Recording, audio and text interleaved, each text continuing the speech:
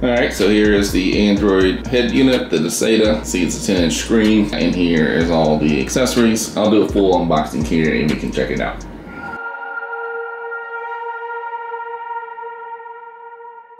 Alright, so here's how they contacted me. I've talked to Dasaita before, but they sent me an email out of the blue, and they said they've seen my videos from their Dasaita head unit, and they had a Newies version of the Jeep Wrangler radio, and they asked me if I wanted to take a look at it. So it should be this one here, but you can see the specs. It's the MAX10 unit, Android 10, 4 gigs of RAM, 64 gigs of memory probably, or storage in general, 6 core, blah blah blah blah, PX6, which is faster than the previous PX5 that I've used. Has the built-in DSP, I haven't tried that yet, 15-band EQ, and it has an HDMI out port. So later in the video you'll see where there's an HDMI and I'm not sure what it is. So this is an HDMI out, and I'll show that in a later video. They post their software updates on XDA, so I'll make a separate video on that as well. They sent me the Canadian link for some reason, but you can see if you pull the ace in, it should be the same.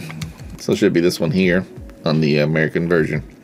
So $689 on Amazon. You can see this should be a PX6 4 gigs of RAM, built for the Wrangler. I have a 2016 Wrangler, 10.2-inch screen, only 720 resolution, but we'll check it out. But anyhow, so check out the unboxing. I'll make a separate video on the install and all that later on. Alright, so here is my Dasaita new head unit. Still in the box, of course. It's a large box. It's 13 inches high, 23 inches long, 14 inches deep. Box is fairly plain. It comes from China, so it's a weird shipping company. They used to use DHL, but this one says EMS or something. I don't know.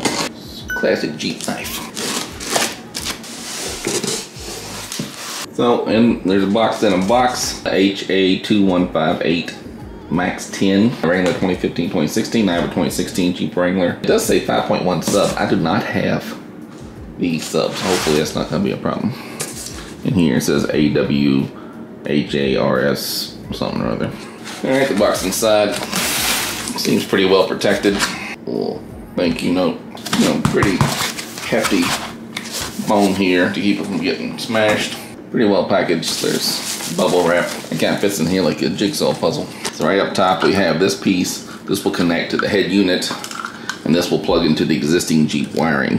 There's a sticker on here. It says Jeep Wrangler high power cable, and here I believe is different than the ones I've had in the past. I've had a lot of Android head units in the past, but I have not had one in over a year. I've been using a Pioneer, but I'm interested to get back and trying these bad boys out. Oh, this is nice. Car without amplifier, please change this plug. So they finally wised up. I see. So if you have the amplified version, like if you have the factory Alpine, and then you swap this guy over here. Now that's pretty nice. Assuming that works. This will be like the CAN bus adapter. It's like in the past I've shown using a pack or something to rewire it. If you have this, it should automatically work with the Jeep steering wheel controls. There's a huge bundle of wiring. This I believe is the Wi-Fi antenna. It's the GPS adapter. Here's a bundle of wires to go to RCA cables for like a subwoofer. I don't have the Alpine system. I do have an aftermarket NBX system. So I will be using these this time. That'll be the first time I'll be using these with an Android head unit. This is extra stuff for a camera or an auxiliary input. So if you wanted to run something in, I don't use this normally, I don't think. And this is just an extra USB port. And here, also 2 more USB ports.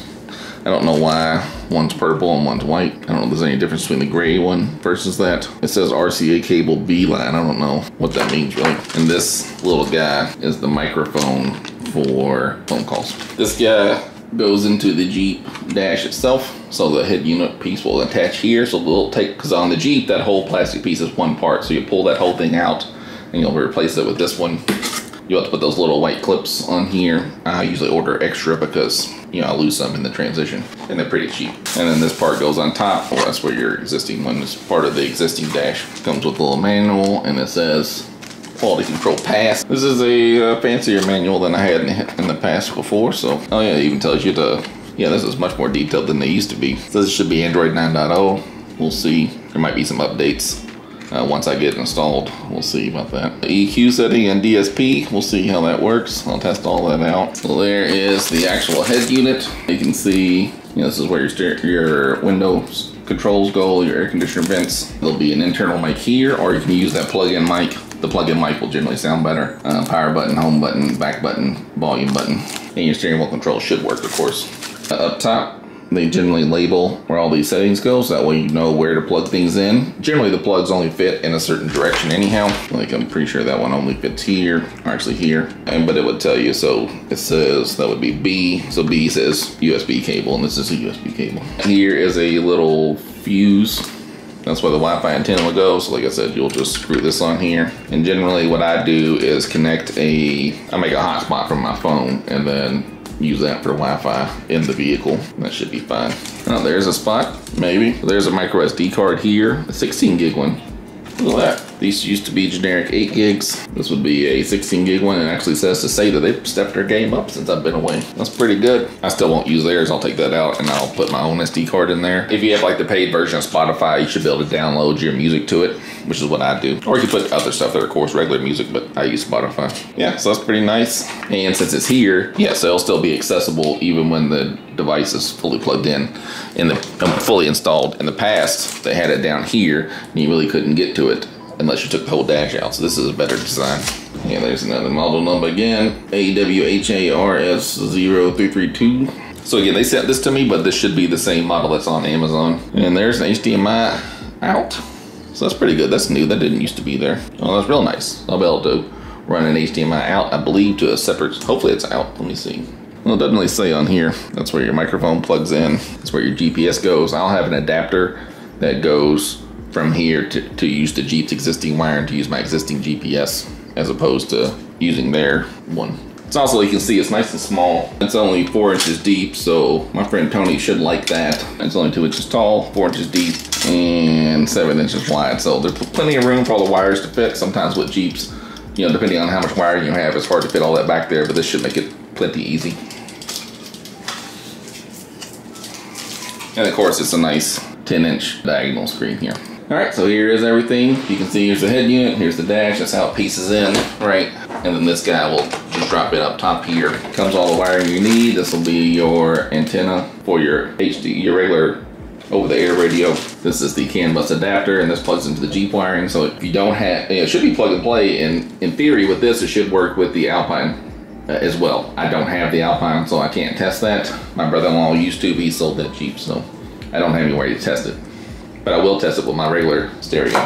And these cables, of course, auxiliaries, subwoofer, RCAs. There should be a camera input somewhere, or a camera output, so you should be able to, I have an aftermarket camera, so that should work. GPS, 3 USB ports, and a microphone, and a 16 gig SD card. And of course, this one has the HDMI, I believe, out. I mean, it could be in, but we'll find out when I get it set up. All right, that's all we got. Thanks for checking me out.